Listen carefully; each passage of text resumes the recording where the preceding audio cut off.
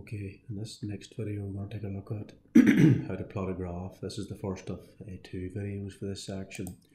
There's three parameters I want to sort of cover in this graph.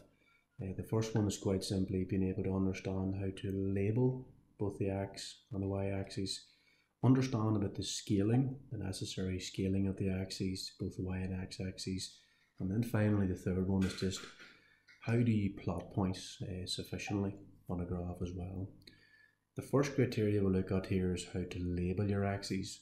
And first of all, before we get into too much detail, and this should be pretty obvious from your Key Stage 3 studies and certainly GCSE as well, that the y-axis is the line on the vertical plane and the x-axis is the line on the horizontal plane. And look, this is illustrated in the figure below. And it might be useful just to pause the screen, copy this information out, plus label the axes before we progress.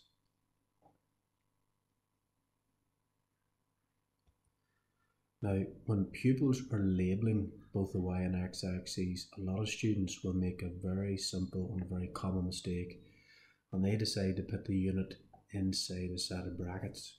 Now, it doesn't matter what exam board you're doing this for, whether it's SIA, and I know for marking exams for Edexcel, that's wrong. You will lose marks for putting the units inside brackets on either axis. So this technique is wrong, and you must not put your units inside brackets. And again, if you want to pause the screen and just copy down the information as well.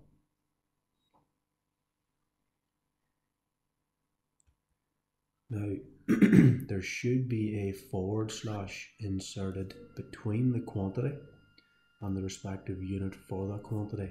And so this displacement time graph, S for displacement, of course in meters, time t in seconds, they should be separated by this slash, like a / if you like, that you may be using the keyboard, and that's perfectly correct. That's exactly like you should be doing it on both the y-axis and the x-axis, and this again will ensure that you pick up full marks in relation to labeling your axes. So the diagram above is exactly how the quantity in units of each axis should be labelled. And again, if you just want to pause the screen, you can copy down these notes on the diagram as well.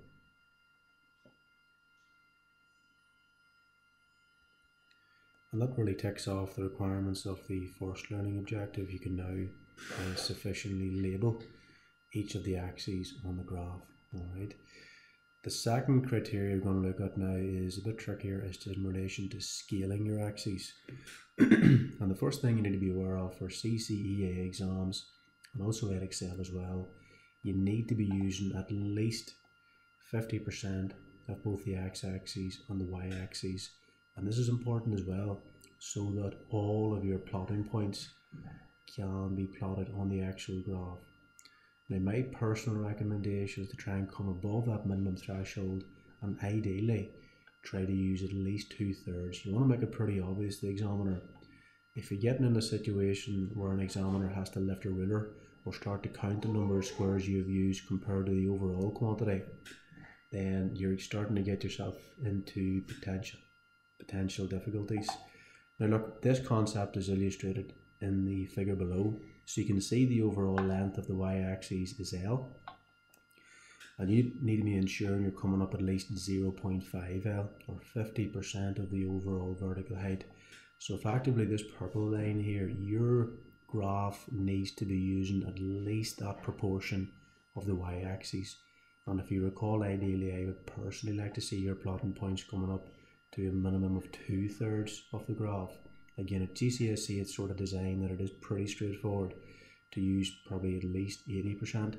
At A level, sometimes it does require a little bit of extra work on the student's behalf to get that scaling appropriately. Similarly, your x-axis also needs to be using at least 50% of its axis. So if I come across the total distance L, again I need to be coming across at least 0.5 L. On that green line again, you need to be making sure you're using at least 50% of that x-axis, and ideally you'd really want to be using at a minimum, for me anyway, if you can try to get at least 2/3. And again, if you just want to pause the screen, you can copy down the notes and carefully copy out the respective diagram as well.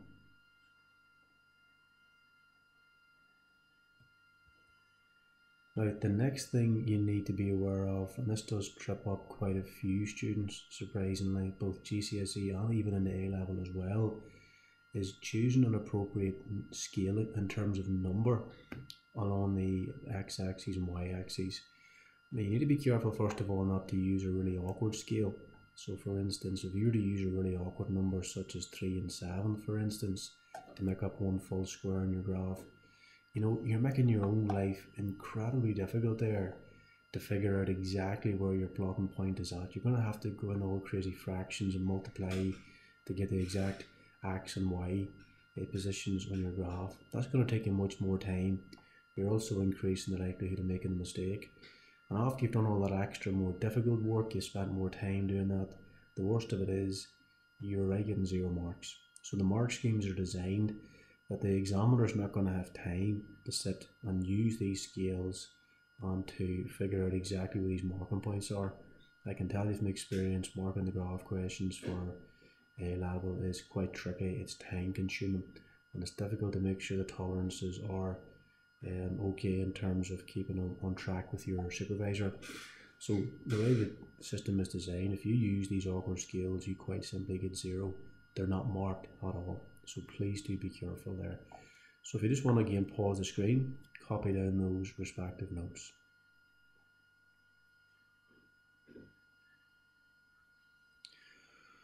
Now also, you need to make sure, and this does trip up some students as well, that you do choose a consistent interval across each axis. So you maybe you've satisfied this one, maybe you've used 2, or maybe 10, maybe for instance, you've got 10 wee small squares built in the one big square, and each wee tiny square therefore represents 1. It's perfect, it makes it very, very easy. But you need to also make sure that if you're using a certain interval up as far as the first big square, you need to make sure you keep that same interval throughout. So like here's a typical response you might see from some students. Let's say they've got in just 5 sets of results for extension. That's respective extension, of course, depending on the respective load that they've gathered in. Now their actual raw data has extensions of 2, 5, 9, 16 and 22 millimeters respectively.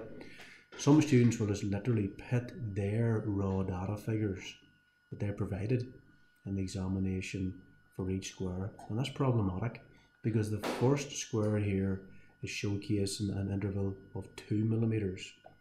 The next one's got a difference, you can see an interval of 3 millimeters. The next one's got an interval, of course, of 4 millimeters. They're not consistent, and as a result, again, you will lose marks in the exam. Alright, so if you again just want to pause the screen, copy down those notes on the diagram as well.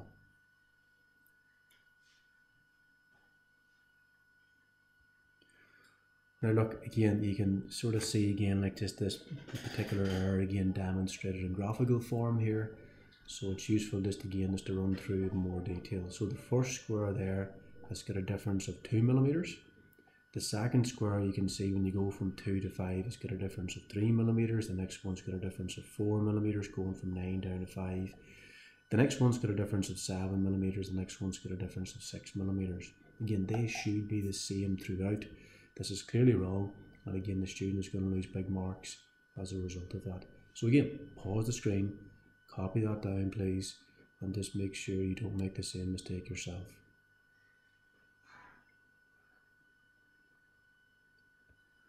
Now, just going back to that previous example, let's say the raw data gathered by the student was fine, and the maximum extension was indeed the 22 millimeters. Now, the student probably should have designed that graph to look something like this. Alright, so intervals of 5 would have worked out perfectly fine. Alright, so 5 and then 10, then 15, then 20, and then 25. But critically, the interval now between each number is consistent and it's equal to 5 units, and of course 5 millimeters exactly. Now this is important for a couple of reasons. First of all, we've got this constant integer now between each respective square of 5 millimeters, and additionally, because the max extension is 22 millimeters, we have also used at least 50% of the x-axis, the previous requirement that we need as well. So the 22 millimeters is going to be in around here or thereabouts. You can see you've definitely used over 50% of the x-axis and you've ticked off both of those criteria. So I just want to pause the screen, copy down those notes and the diagram as well.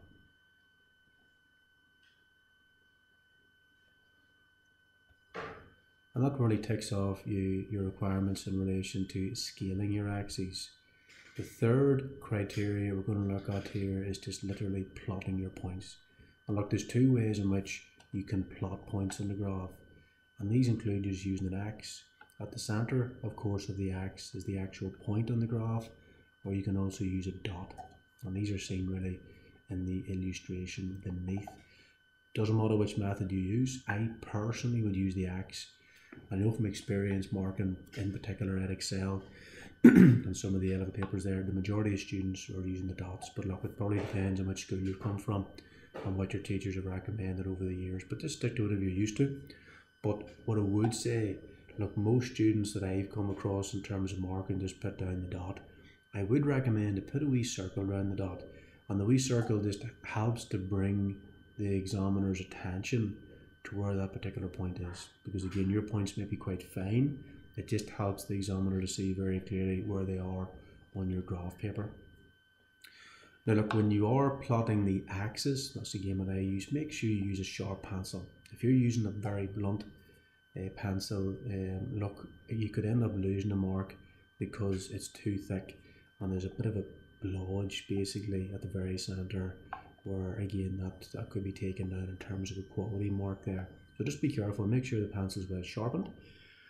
Now again, I've seen the next point in particular becoming problematic. Now when you're plotting the dots, so if you do the dot technique again, I'd recommend to put a wee circle around that just to help the examiner spot it. Look, to make sure that it's visible, again I've talked about the circle around it, but also make sure that the circle's got a diameter of at least 1 millimeters. Alright, just to make sure again it's obvious and it can be seen on your page.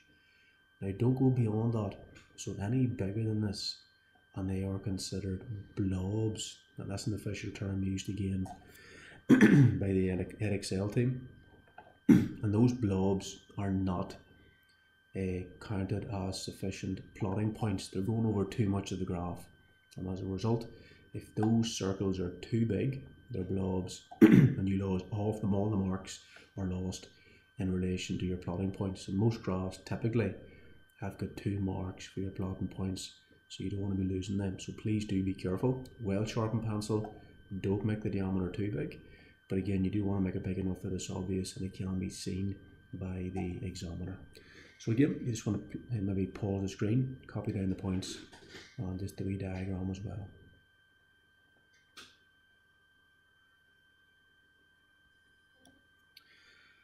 Again, we sort of talked about that sort of quality issue there in relation to blobs, but just another thing, look, in terms of tolerances, again, this is both GCSE and A-level. Most of them, depending on the actual graph on your page and how big each wee square is, the tolerances generally speaking are plus or minus 1 millimeter in both the X and the Y direction. So again, there is an element of making sure that you diligently plot your points and they are correct. Now again, different exam boards use different techniques for checking them. I'm not going to go into that. Certainly for Edexcel, they check the very bottom and the very top point, and then the points that are furthest away from the line of best fit. But I think as a student, you should take it that every one of your points could potentially be checked. And again, therefore, if you're not inside those tolerances, you're going to lose easy marks. So do be careful there. And again, if you just want to pause the screen, you can just add that extra comment in along the very bottom.